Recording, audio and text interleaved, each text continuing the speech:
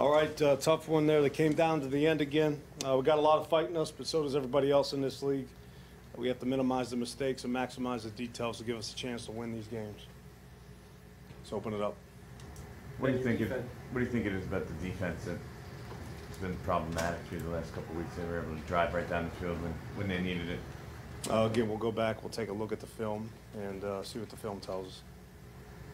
How disappointing is it, though, to see that happen to a defense that was one of the best in the league last year? Again, it takes all three phases. It's more than one drive. But we need to go back, take a look at the film, and hit the details head on.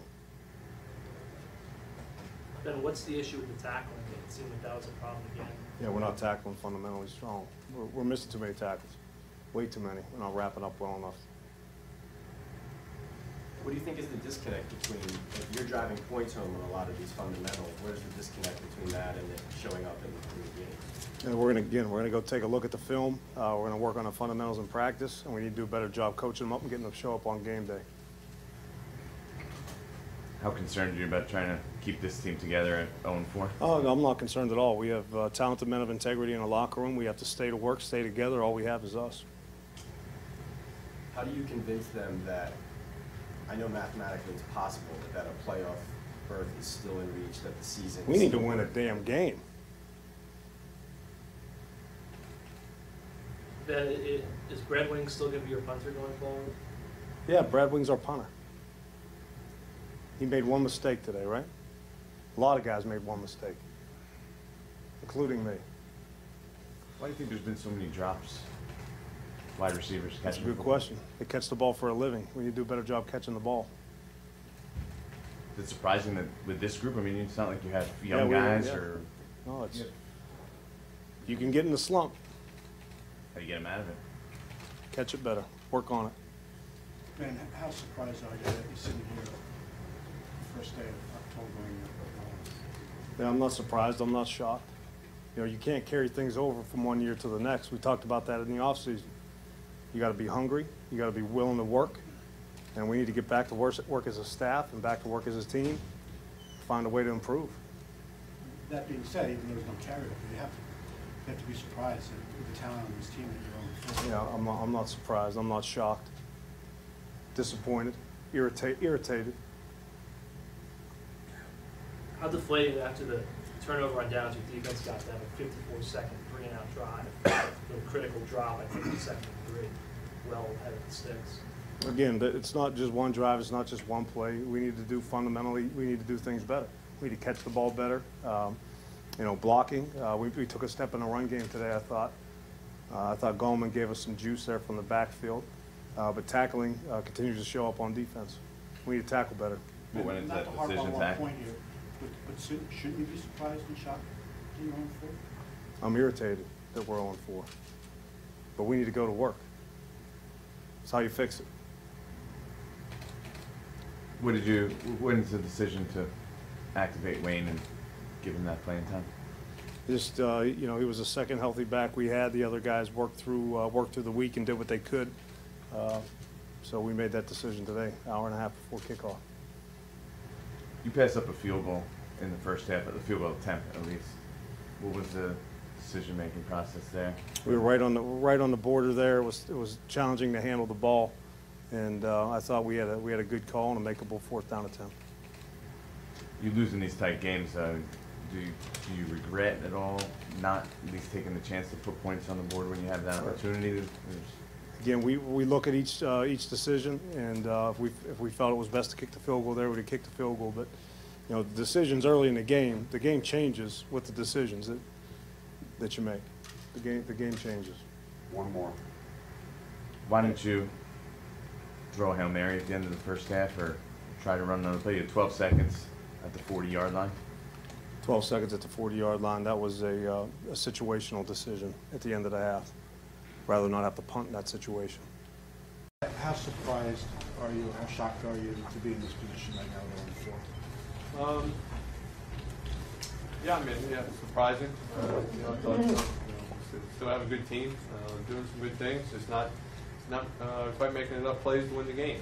And in this league, you got to earn it. You got to earn every win. It's not easy, and you got to play good football, and we're doing some good things, but just not playing well enough to win the games.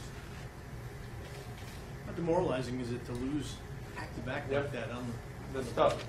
Tough to lose 2 games in a row on field goals, on walk-off field goals. So that's tough situation to have to lead and feel like you're doing some good things, have a good drive to go take the lead, but obviously have a 2-point conversion and get it reversed. So tough situation right there. You know, the long one, the Odell there on that last drive. Tell me about that one. Yeah, just a little double move off the safety, and he ran a great route, and put it on for a big play. So we went and got that one. So big play in the game right there, 2nd and long, and to take a shot and to hit it was nice. And the touchdown to Ellison. Yeah, just had a little goal line play, and tried to hit maybe Evan on a corner route, but kept rolling and had Rhett just working behind me, and able to get the touchdown, get the lead. Nice drive right there. Did you know Odell had stepped out of bounds on the 2-point conversion? Or? No, I didn't know. That's always kind of a danger when you're working the back end line, and I was kind of looking at my back, looking at my tight end, just saw him working the back line and give him a shot. How do you, as a team leader, kind of deal with this situation in sending a message to your team? Yeah, you just keep fighting. You keep fighting for a win, and that's all you do every week. Every week you prepare, you go out there, and you try to get a win. And each week it doesn't matter. The record doesn't matter. You just want that feeling. You want that feeling after the game that you did something, that you earned the win, that your preparation was good, and you came together as a team and found a way to get that feeling. So, hey, we need it, we want it, and nothing's going to be given to us. You're not just going to go out there and get wins. You got to go out there and play good football. After what's happened the last 2 weeks in the final play of the game, do you begin to worry when that first one's ever going to come? No, you don't worry. You just prepare and prepare to get it the next week, and that's all you can do. Your scramble for the touchdown, you go over there. Yeah, had play action, tried to hit Brandon back in the end zone. They played it well. Kind of looked at Roger Lewis for a possible check down, and then kind of working Brandon maybe on a scramble drill, but saw a window and able to get the touchdown right there. So nice, big play at the moment. How agonizing is it standing on the sideline with 3 minutes to go with the lead, and then? Yeah, that's football. You give a team enough time.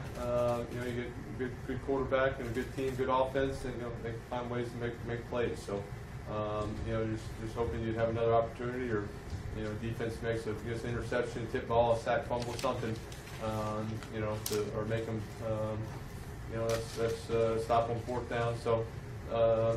Defense, they competed, they did some great things. We got to help them out, try to get them a lead earlier in games. We're playing from behind too much. What's Ben's message to this team right now?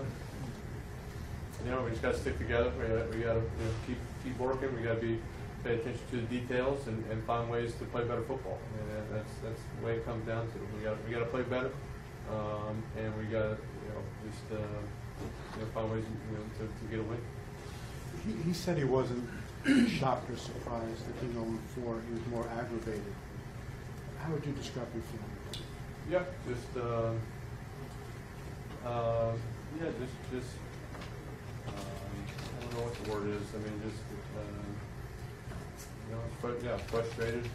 I guess in a sense that feel like we're doing some good things, or just not playing our best football, and you see it. You can tell it's out there on drives. We're leaving some plays out there, and it's not one person, it's not one thing, it's not one group. It's just everybody kind of has their part in that, and that's what good teams find a way to overcome those and make plays in critical moments and win games. One more. Not related to the game and the outcome, but your pass protection seemed about as good as it has been all year. Did you have the time to set up more in this game? Yeah, I thought I thought we did a good job. Offense line did a good job. I think early on, McCoy was kind of in there. He's a good player, but I think we got settled and pass protection was good, and had time to go through the reads and scramble around a few times and make some plays.